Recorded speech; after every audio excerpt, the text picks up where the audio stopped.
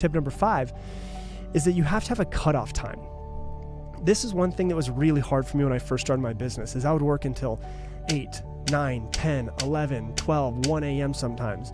And what I realized is that when I didn't have a cutoff time, I wouldn't get as much done, which is kind of weird because I would work more. But at the same time, I was also kind of frustrated with my work, frustrated with my job that I created.